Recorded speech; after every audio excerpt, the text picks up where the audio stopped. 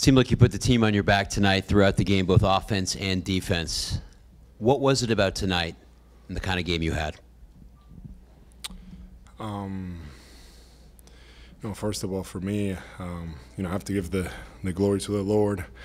Tonight was a special night, for our group, because we had this chance to close it out here at home, and for me the biggest thing was just bringing energy to our group. I felt like we lacked it in the first quarter, and when I came back in the second, I felt like we needed to step it up. We were talking about it a lot in the huddle, but we weren't really getting it done. We have had a great opportunity here at home to handle this, and I knew it was going to take a lot more than just playing a normal game. Al, so you had over 20 points, 15 boards, 5 assists tonight. Only other players at your age to do that were LeBron and Kareem in NBA history. You never really have cared about stats, so I'm wondering how it feels hearing that kind of stat line, that kind of history. It feels great because we won. So that's the only satisfaction I get out of it. You can have a game like that, and if you don't get it done, but I'm happy because I was able to help the team, win this game. This was, we have to give Cleveland credit. They were depleted, and they just did not quit. They really pushed us to the brink. And then Garland kept going after you in those switches over and over throughout the game, and you stopped him pretty much every time. So how much did you relish them continuing to go at you and continuing to challenge you throughout the game? Joe talked about us, taking the challenge defensively, individually, and this was, one of those nights that we had to, as a man, we had to look in the mirror and step up and try to do our best. And for me, it was just, trying to do whatever I could and use my length and just staying solid and just continue to take on that challenge time after time. Al, you said your secret this morning that faith at 37 and a secret, which you didn't want to talk about, got you through that. But did you feel this morning when you woke up that you had that kind of passion, that energy? Because I think there were 16 rebounds in the fourth quarter. You had 9 of them out of the 16 total for both teams. What kind of drove you all the way through that game to get it done? I just think, we talked about this morning having the opportunity here at home. And, I feel like at times we probably didn't shoot the ball as well as we wanted to.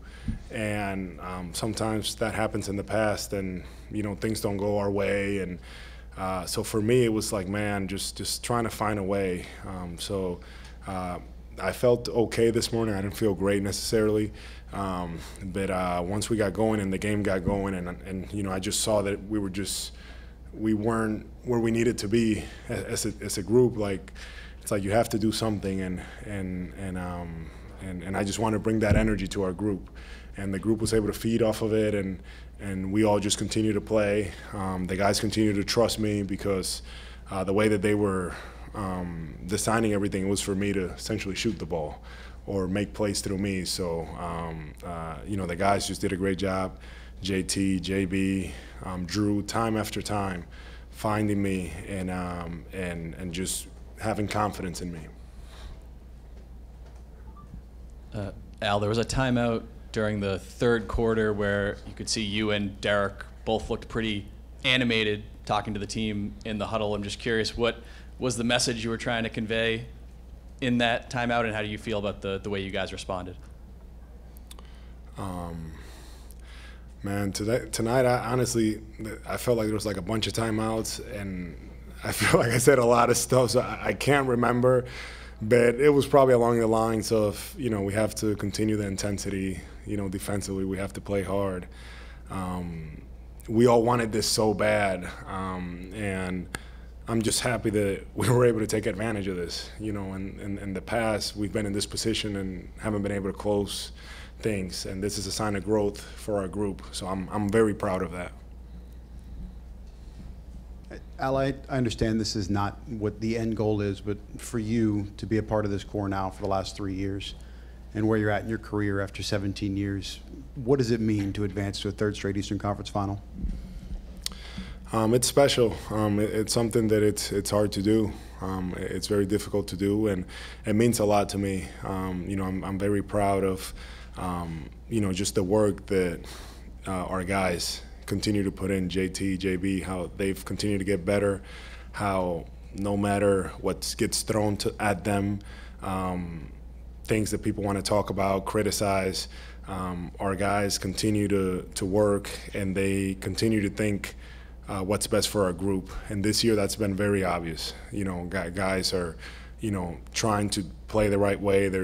They're sacrificing for the team. That's been a theme for us all year, and I'm just very proud of where we're at right now at this point, understanding that there's a lot of work to do ahead for our group. But yeah, this is another positive step to where we want to get to. Al, as a leader on this team, Joe talked about how from day one you made a decision to trust in him. What has he done for this group this year, and what has he done for you? Joe has been key for our success. I feel like he has put us in positions defensively, but also offensively, for us to continue to grow as players on the offensive side of the ball, continue to make reads, continue to figure things out. There's a lot of ways that teams try to play us, and I feel like he's been great tactically with our group, making us see things, making us think about them, and us being able to process so much information. And JT and JB, I feel like, have been great with that, because it's a lot that gets thrown at them and different things that they have to navigate. So Joe has been really good with that, and just as a leader of our group, we follow him. He demands a lot from us, and we're right there. We're plugging away, and we know, obviously, we still have a ways to go, but he's done a very good job this year. Last question. Al, you've been part of the Celtics organization for 6 seasons now.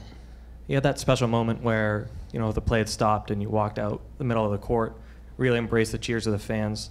Can you talk about what that moment was like and what your relationship with the Celtics fans kind of feels like at this stage in your career? It's special. It's special when you're here at the Garden.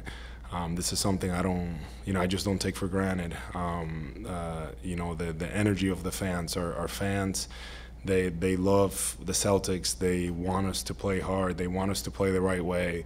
And I just felt very connected with them tonight. With the way that we were playing, that we got it going. I felt like there was that connection there, and there was just a few times that I wanted, to be embraced by them in those moments, and that fuels me, that fuels our team. It was pretty special here tonight. Presented by your New England Ford dealers. Built for America. Built Ford proud.